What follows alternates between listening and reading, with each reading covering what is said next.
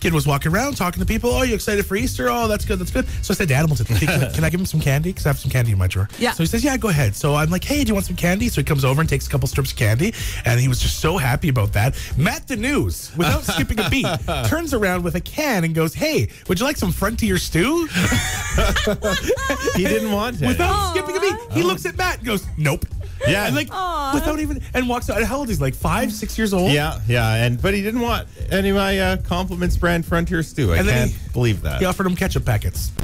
No, not again. No. It is National Hug a Newsman Day. So we did a sneak attack on Matt today. The two best friends. And Matt didn't even get that mad when Diesel hugged him. I was shocked. I thought he'd lose when it you on can him. talk through my mic, there's something wrong. That's something too has close. gone When amiss. you can feel his hot breath on his neck.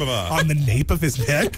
Just nibbling. No. Devil. Yeah, getting to know you, Matt the News. No, please don't. I know you too well already. Got a cramp in your leg? Get some potassium. If Matt the News were an element, he'd be Kikassium. Whoa, I like that one. We should get a t-shirt that says that. 100% of your daily. No? intake. Yeah, I like no, that. seriously. Also very poisonous, so just so you know. Don't eat it, kids. Weekday mornings for Scott Kia. It's Diesel, Rae, and the crew on Cruise 101.3.